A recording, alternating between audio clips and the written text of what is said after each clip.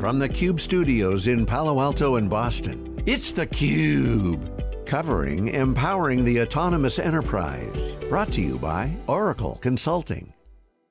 Welcome to the special digital presentation where we're tracking the rebirth of Oracle Consulting. And my name is Dave Vellante, and we're here with Aaron Millstone, who's the Senior Vice President of Oracle Consulting. Aaron, thanks for coming on. Good to talk to you. Dave, appreciate you having me, and I like the introduction of the rebirth of Oracle Consulting. Well, it really is. I mean, you know, you guys have gone from staff augmentation to being much more of a strategic partner, and we're going to talk about that. But I want to start with this theme that you have about empowering the autonomous enterprise. Sounds good, you know, nice little marketing tagline, but give us what's behind that. Put some meat on the bone. Sure, right. So, you know, what we define as the autonomous enterprise is really using artificial intelligence, using machine learning, and using it to cognitively understand your actual data and processes you're using for your enterprise.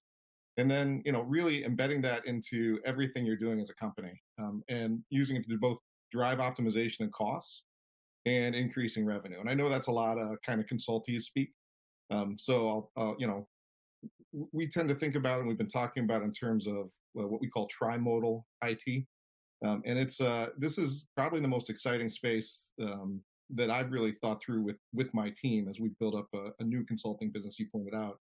But this is really about pivoting away from, you know, the systems of record and the systems of interaction, and really building up the systems of intelligence capabilities that we see all enterprises needing to invest in heavily if they're not already investing there currently. Well, I want to talk about a couple of things there. You know, one is that notion of lowering cost or increasing revenue. And you're right. People say, oh yeah, that's consulting speak. But a good consultant digs in and starts peeling the onion. Well, how do you actually make money? You know, where are the inefficiencies in your business? And that's really what you're talking about. And that's what every business wants to know, right? Is not, that's the end game, but the how-to is really what separates the good consultants from the pack. Correct. And we're, you know, again, we're on this journey now. We've been, you know, you mentioned it, right? I'm 2 years into Oracle Consulting. Myself, I spent 23 plus years at Accenture, where I was a managing director with them and part of their North America leadership team. When I came over to Oracle Consulting, we pivoted from what you called staff augmentation business to a basic set of offerings, which, you know, were things that you'd recognize, right? Migration services of workloads to cloud, or integration or security work, or, you know, even paths for SaaS augmentation that we would do. But, you know, pretty basic services. We're now pivoting again into sort of two areas: infrastructure-led transformation, which is really our bold cost takeout play, as you just said, and sort of good consultants know how to do that. And really what that is we're going and looking at companies that still have traditional data centers, or maybe they've got some things on clouds and some things still in traditional data centers. And we're coming in and we're saying there's a business case here that looks at your total cost of ownership. And we think we can take out between 40 and 65% of your run rate costs. And that's everything from, you know, facilities, fire suppression systems, through to the actual compute cost, through to the labor that's required to, you know, do the physical hands-on activities in the data center, right? So, you know, we have that sort of capability, and we're pushing customers hard in that space at the moment, and then driving that into a secondary conversation, which says, and by the way, with all these savings, you kind of have two choices, right? You can pocket the savings, obviously, or, right, we would propose that you go into what we're calling the autonomous enterprise space, and really building up your artificial intelligence, machine learning capability with centralized capabilities, centralized data, versus letting every, you know, line of business, every department do it on their own.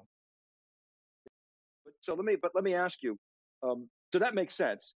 But while you're cloud, you were sort of a later entrant into cloud. So where does cloud fit into this? How do you respond to when customers say, "Yeah, but you know, you guys were late coming to cloud"? Yeah, we are definitely late coming to cloud, right? There's no two ways about it. And what we've got is we have what we call a generation 2 cloud. And you know, I jokingly tell customers that we have a late mover advantage.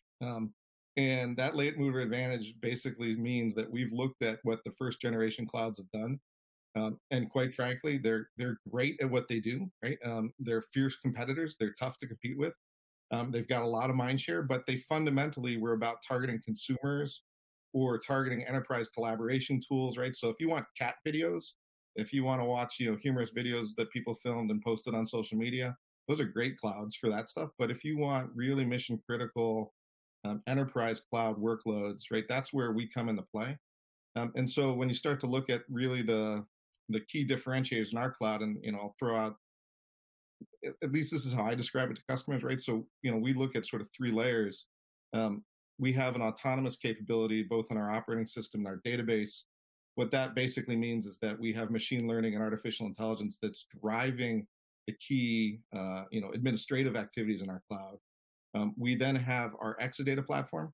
So Exadata for us is a secret weapon, right? We think that it is a core differentiator in our products. And so, Exadata, for those watching that don't necessarily know what it is, right? So Exadata emerged out of the Sun acquisition that Oracle did. It is purpose-built hardware that is engineered for our software products, specifically our databases. And now we've taken that concept and moved it into our cloud. And so, customers can come in and take very intensive enterprise mission-critical workloads, run them straight in our cloud.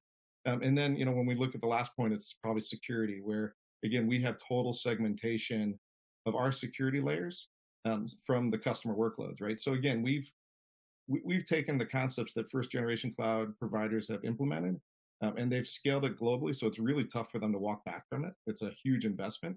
And we're now gone into a generation 2 cloud. And quite frankly, I think that's where this is the frontier that, everyone's racing to kind of crack.